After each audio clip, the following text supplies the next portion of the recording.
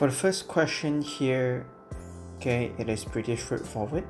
All you need to do is to take 25 multiplied by 5% and you get the result as 1.25. For the second question there, okay, as you can see, p is repeating. So all you need to do is to extract the p. Then you're left a balance of 5 plus t inside the bracket. Question 3, okay, basically type in everything into a calculator, then correct the answer to two significant figures. Okay, so the second numbers here is 5. So let's look at numbers behind of it, which is more than 5. Hence, I round it to 4.6. As for question 4a, so this one is 15,060. And to write it in the standard form, you're basically required to change it into 1.506 times 10 to the power of 4, because I shifted to the left by 4 steps. Question 5, okay, it's not as hard as you think. All you need to do is to group them accordingly. So 5c minus 2c minus d minus 3d. Then you run the calculation, you should get your final results as 3c minus 4d. For question 6, okay, I basically cross multiplied this question by putting a denominator of 1 at the 3. Cross multiply them and run the calculation, you should get your final results as 11. Question 7. So things to take note is, remember to multiply the numbers together, then you arrange the unknown accordingly.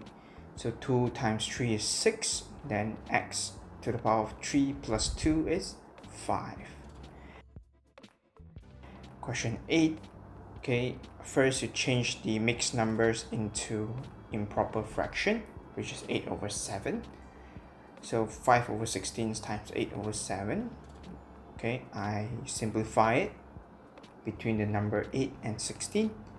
Okay, then you get your final results as 5 over 14. As for question 9, things to take note is that this is a simple interest. So the results from the simple interest, as stated by the question, it is 90. So 600 times 10, okay, which is 10 years times r% equals to 90. So after the calculation, you should get your final results as 1.5. Question 10, okay, so x to the power of 3 being multiplied with negative 4 over 3, and I changed the 8 into 2 to the power of 3, multiplied with negative 4 over 3 as well. So you left the results as x to the power of negative 4 over 2 to the power of negative 4. To get rid of the negative in both the numerator and denominator, I basically change them upside down. So you should get 2 to the power of 4 over x to the power of 4. So 2 to the power of 4, you change it back into 16 over x to the power of 4 as your final results.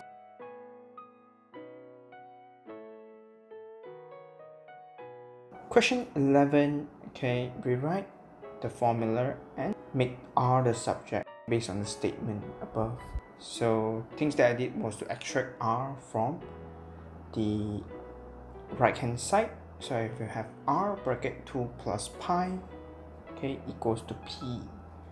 So r equals to p over 2 plus pi.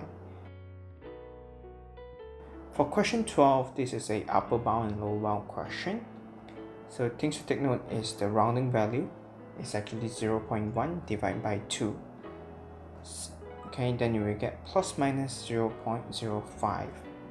So they wanted upper bound of the area of the square, so each side must be at its upper bound value. So 15.1 plus 0.05, you should get 15.15. So since they mentioned about area, so you take 15.15 times 15.15.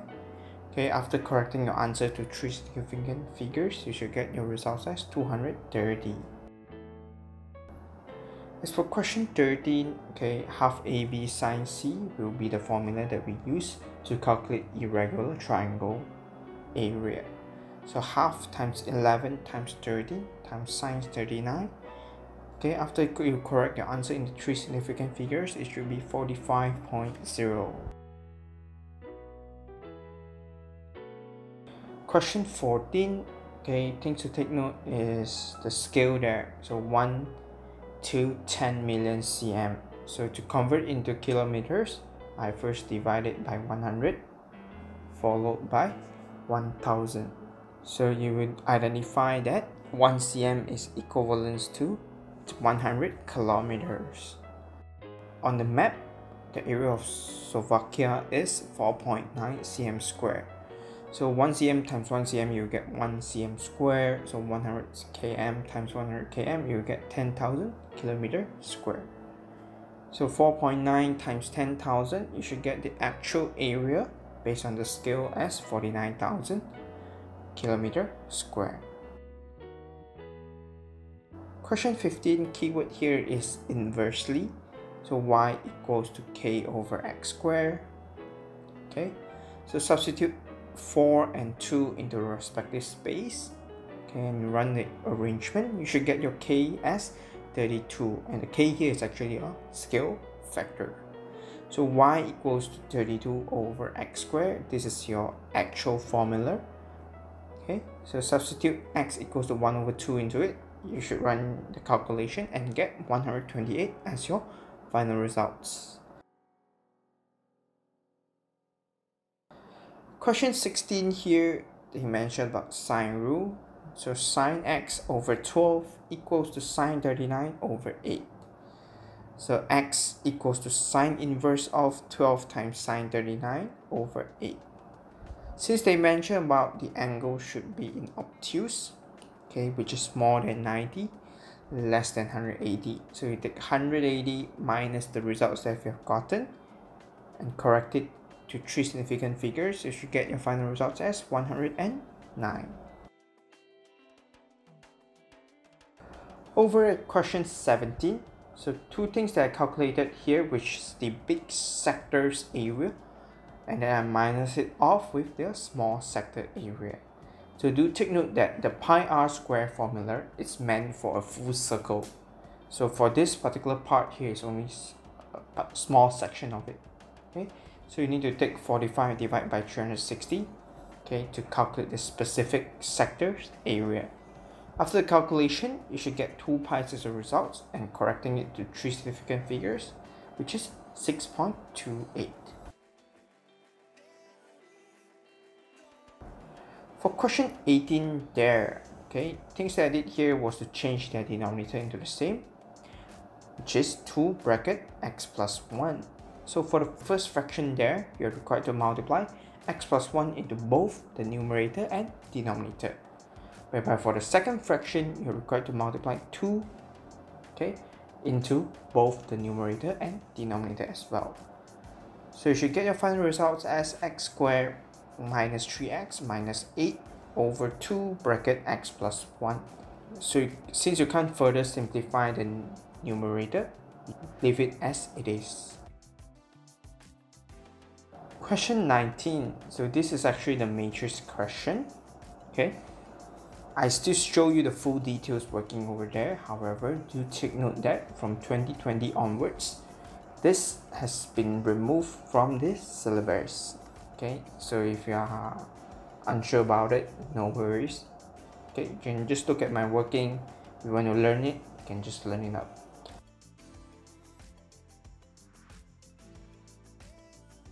For question 20, okay, I actually drew down a tree diagram so that you can see it clearly.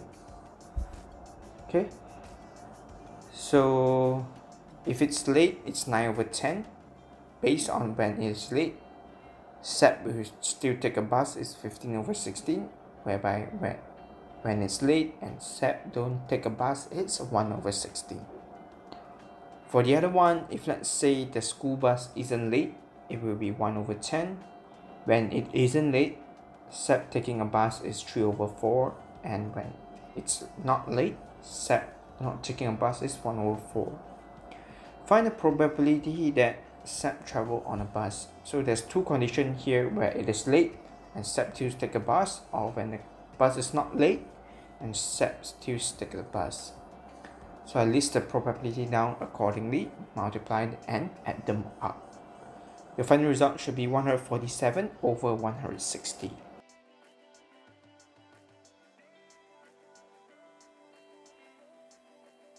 Question 21. Okay, describe fully the single transformation that maps T onto A.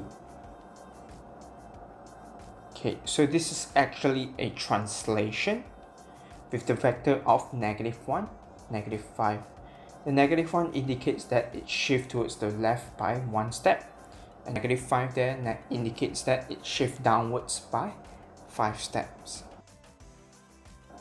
Question B, on the grid, reflect shape T in the line y equals to x. So I label a T image over there to indicate this. Question 22, okay, this is slightly tricky. So first thing that I did was to convert the 1.2 meters per second into cm per hour instead, because to calculate your final results, okay, it is in liters, so you need to convert your answer into cm first. So by taking 1.2 multiplied by 100 multiplied by 60 and 60, okay, then you will get your centimeter per hour. Okay, so multiply it by 6, okay, then you will get 2,592,000. Okay, and to divide it by 1000, then you will be able to convert your results into 2,592 liters. Question 23. A intersect with B. So the elements that's repeating here is 2 and 5. For the next part, they are referring to numbers of element in B. So there's 3 numbers there, hence I wrote a 3 over there. For the section which cover the elements 0, 4 and 6, this one will be A intersect with everything other than B. And the last part, 2 and 4, is actually an element of A. Question 24, function question. As per usual, first you need to calculate the g function first. Okay, g bracket 3 equals to 2 to the power of 3, which is 8. Then substitute this 8 into f function x position. Then you get 3 times 8 minus 5, which is 19 as your final results. For section B, to calculate the inverse function of f, there's 3 steps for you to follow. First, change fx into y, swap their position. Okay, so then you will get x equals to 3y minus 5. Then you rearrange it and identify your new y as x plus 5 over 3.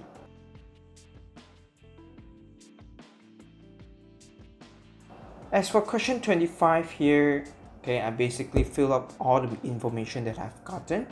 So the statement OP equals to P equals to 2OA. This one indicates that OA is actually half of OP and AP is also half of OP, which directly translate into the results of 1 over 2P and 1 over 2P respectively. So for the next statement, we have OQ equals to 3OB and OQ equals to Q. So this one indicates that OB is 1 over 3 of OQ, and OQ and BQ equals to 2 over 3 of OQ, which directly translate into 1 over 3Q and 2 over 3Q respectively. And last part, PM equals to MQ. This one indicates that PM is actually half of PQ and MQ is also half of PQ. Based on all this information, we can now proceed with the calculation of part A. BA. So for you to get to BA, you will go through BO plus OA. Okay, so based on what the information we have OB as 1 over 3Q. However, since we are looking for BO, you are required to add a negative into it. So you have negative 1 over 3Q plus, okay, our OA, which is 1 over 2P. So your final result should be negative 1 over 3Q plus 1 over 2P.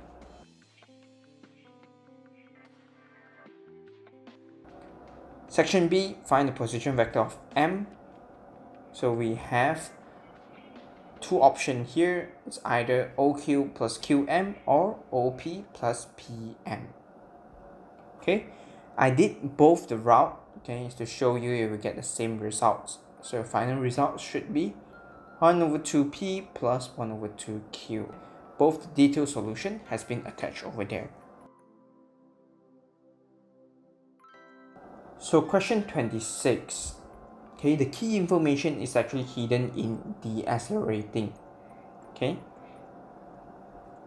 basically I labeled down the coordinate of the last point, okay, which is unknown 0. The other one is 15, 20. So through that you should able to trace back, okay, based on the gradient, the coordinate of the unknown there. So the gradient part, you're required to add a negative because the question mentioned about the accelerating. So based on that, you should be able to get your x coordinate as 23, 0. Okay. After obtaining that, you can now proceed to calculate the area, because area of a speed time graph is this total distance traveled. So the top part you have 15, the bottom which is 23. Okay, and the height of itself is 20. Fill it up into the formula. You will get your final results as 380 meters. So this is pretty much it for paper 21. Okay, I hope you find it helpful. If you have friends that are struggling, feel free to share this paper to them. And I wish you all the best in your upcoming examination. Thank you.